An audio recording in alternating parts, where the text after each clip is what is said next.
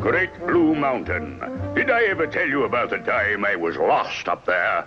And No, Commander, but wandering around for days, no shelter, no food, starving, don't you know? But one morning I was awakened by loud quacking. During the night, we had a quick freeze, and down on the pond a flock of ducks had been frozen to the surface. Sitting ducks, as it were. Duck for dinner. I built a roaring fire, put the pot on to boil, and headed for the pond.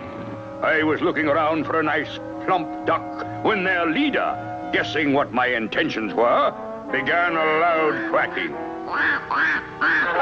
And the entire flock flew off, taking the pond and me with it. good heavens, what did you do? Fortunately, the ducks banked into a turn, and I slid off into a soft pine tree. But the ducks were gone, and you still had no food. Not quite. You see, the ducks flew over my roaring fire, and the pond melted. Water and ducks poured straight into my pot. I say, Commander, from then on, everything was duck soup. Why,